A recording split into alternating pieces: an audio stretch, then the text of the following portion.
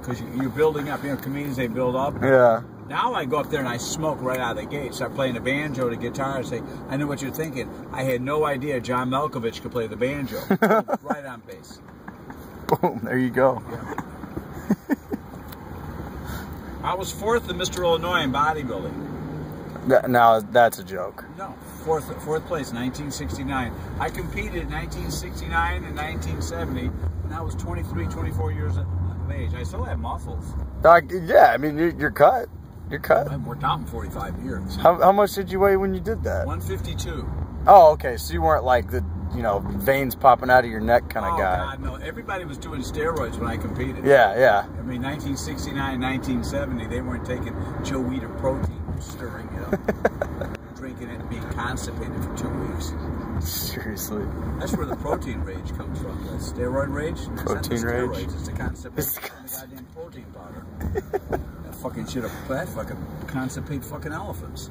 Yeah, well, bunch you up pretty good. Yep. 4th Illinois, 5th in Mr. Chicago, 7th in the Mr. Mid-Stage, 4th in Junior Illinois, Junior Chicago. Never won a trophy for bodybuilding, so I bought one. I got laid 4 times with that trophy. Best 40 bucks or whatever I paid for it, 25, 30 bucks for that trophy.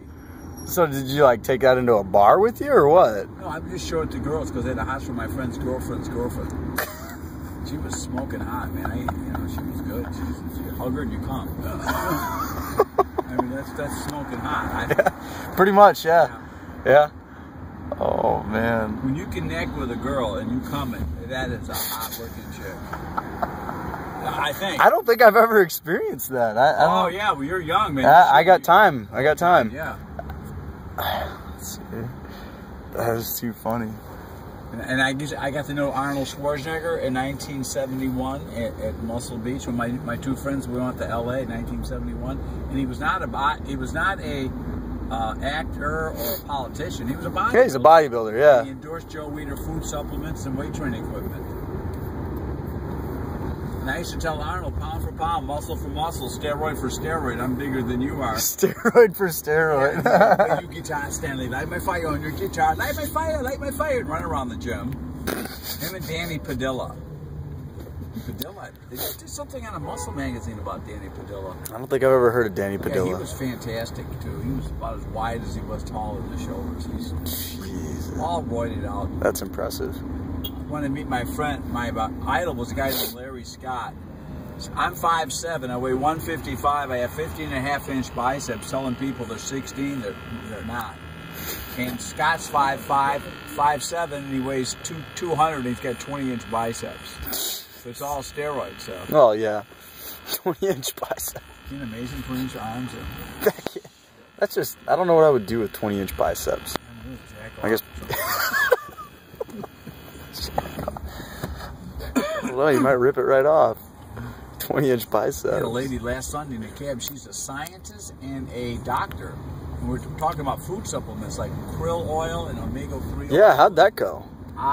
She tells me, she says, do you know who Sergio Oliva is? I said, yeah, Oliva's Mr. Olympia, 1968, 69. He's better than Arnold Schwarzenegger. She says, I operated on him when his wife shot him about 25 years ago. Because his wife both were on steroids with steroid rage. Yeah.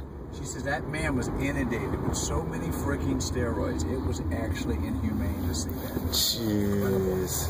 So if he's that way, well, what do you think Schwarzenegger is? Yeah, seriously. Okay. Well, I mean, if you see him with his shirt off now, it looks pretty gross. Yeah, he was pretty flabby and everything. Yeah. Yeah, because he doesn't do roids, so he doesn't. Where's the muscles are gone? Falling down. Gravity's taking over.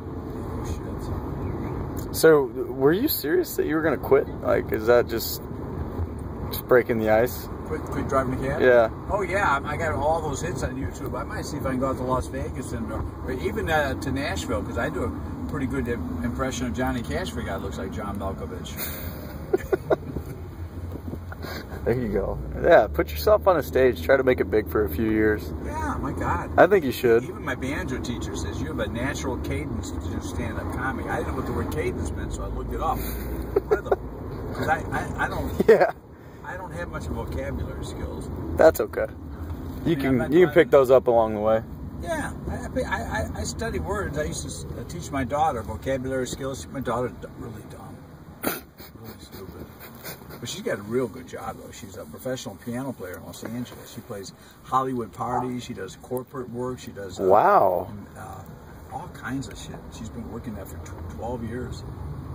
I'll She's- take this right into this and take it right into North Avenue. I think we'll be Okay. in good shape for you. yeah. Latest impression I'm doing is Bill Clinton in a karaoke bar. Oh God. Strangers in the night, exchanging glances, wandering in the night. What were the chances Monica Lewinsky came in here with Hillary? I don't know where I'm going with it, but I think the idea is there. I think you got a lot of material to work with on that one. Yeah. I think you can go places with that. That actually may be your. Clinton's always going to be here. He's like Elvis. Yeah. He ain't going anywhere. No, that'll be your. That'll be your breaker right there. It put you to the next level with Clinton. Remember Mr. Ed, the talking horse? Yeah. Look at this. Well, hello, Wilbur. My name is Mr. Ed. Guy's totally insane. Wouldn't it be cool if Sylvester Stallone was in the movie star when God reincarnated him and came back as a cab driver? Yes. Because he was almost a cab Oh, driver. yeah. If it wasn't for the movie Rocky. Yeah, that actually would be. I don't know how exciting he would be as a cab driver, though. Wouldn't it be cool? He picks up all these hot chicks and everything. He's picking up, hey, how you doing? And everything. I think I picked you up the other day, didn't I? Yeah, you think you did. What's your name? Adrian. Adrian. We're gonna pick up my friend over here. So your friend's name? Yeah, Paulie. Paulie. What the fuck? I have to call somebody right now. Excuse me just for a second. Apollo, is that you? Jeez. What the fuck? That'd be a good routine, wouldn't it? Yeah, it would. Now I'm gonna take this right into North Avenue. I think. You're then to go to Sheffield. Yep, yep. I'm a real bad cab driver. You know, I don't think you're any worse than anybody else, man. These cab drivers are terrible. Half of them are so fucking stupid. I think how stupid these cab drivers are. They make $3 an hour, and I think they're stupid. I speak English. I'm driving it. I must be a fucking idiot. You guys got to make pretty good tips, though. But that's with tips. $3 an hour with That's tips? all you make. You Oh, make 30 come to 40 on. $40 a day, and that's what you make. Come on, no way. I'll pay you at least in your gas and give you a $2,000 bonus, which I was going to try to buy another banjo. Like I need another fucking banjo. I get banjos at cost, but they don't do me no good because I'm not using them. Yeah.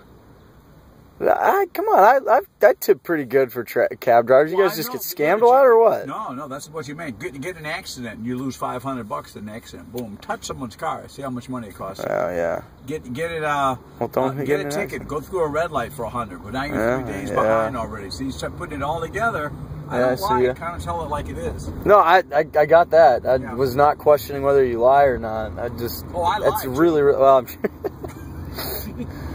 But there ain't nothing wrong. Real. You seem like a pretty honest person. Yeah, I am kind of honest and everything. Well, that blonde hair drives you crazy still. Let's see how you holy shit, I'd die for her. God damn, I'd die for her. It's amazing. You're 16 years old and you still look at women like you have a chance. Yeah, that sucks. I'm actually afraid of that. I don't.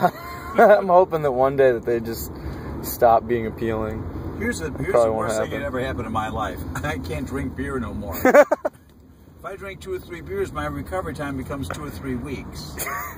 And that's all I ever had to live for was drinking beer. Yeah, of course. I can't even fucking do that anymore. I jack off from memory or total recall. Did you want me to pull it right You can just pull up here if you want. I can hop across the street. Okay. Well, run your card there and we'll see.